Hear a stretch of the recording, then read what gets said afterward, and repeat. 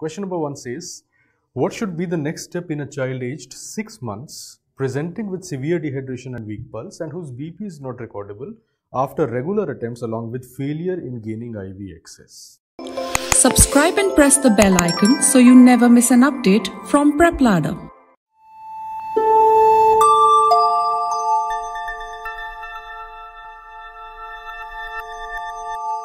Question number 1 says, what should be the next step in a child aged 6 months presenting with severe dehydration and weak pulse and whose BP is not recordable after regular attempts along with failure in gaining IV access?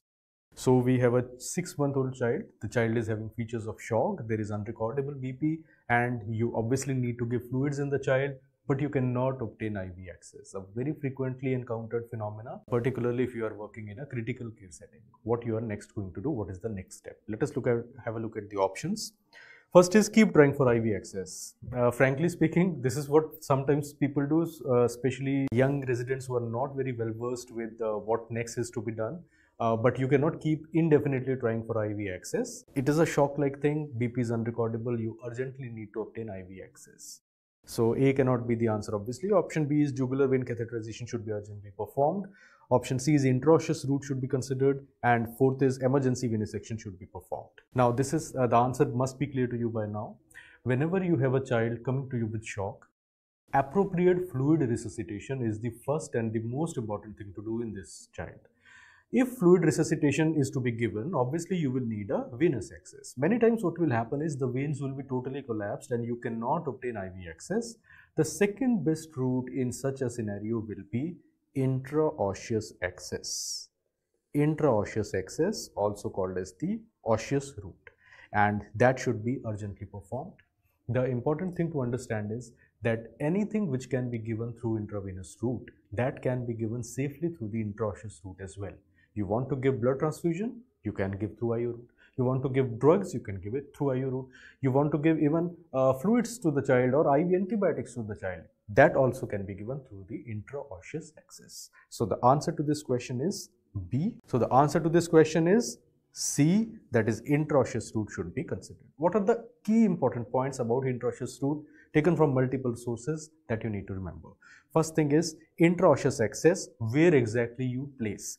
Intraosseous route is given through specialized needles. They are wide bore needles which are placed about 1 to 2 centimeters below the tibial tuberosity. So if you palpate from above, this is the tibial tuberosity which has been shown. So it will be somewhere over here. You can palpate tibial tuberosity and about 1 to 2 centimeters downstream below that you will put a intraosseous needle.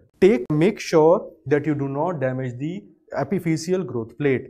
Epiphyseal growth plate is present at the level or just above the tibial tuberosity. So that is why it is always placed 1 to 2 centimeter below the tibial tuberosity. That is the side where it is placed. So the question arises, once you inject any drug or any fluid into it, from where is it absorbed? It is absorbed through the medullary venous plexus or medullary sinusoids. So what are the key points that you should know?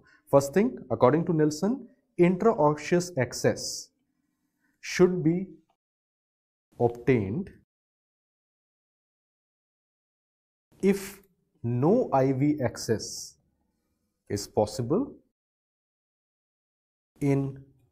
within 1 minute during cardiac arrest.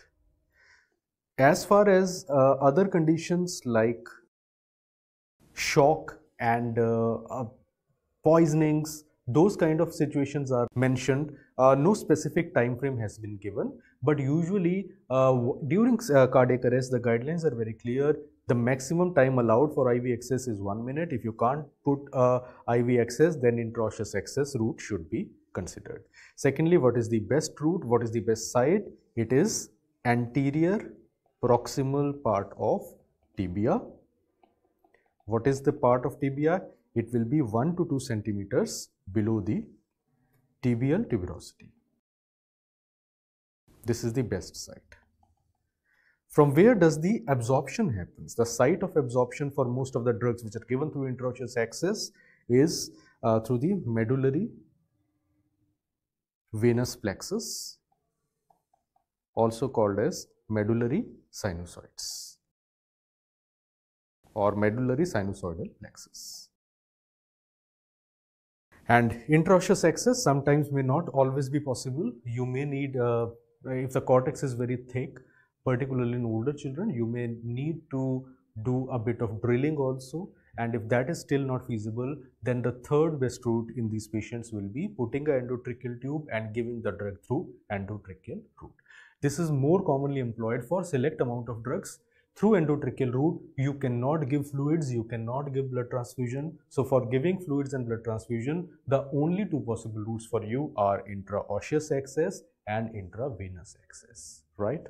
This is regarding an emergency situation that we are talking about. Obviously, once the patient has been stabilized and there is no CPR currently going on, obviously then you will go in for other routes like central venous catheterization, or you will consider doing a venous section in older children, etc. They are going to take time. They are not emergency resuscitative measures which are employed in children.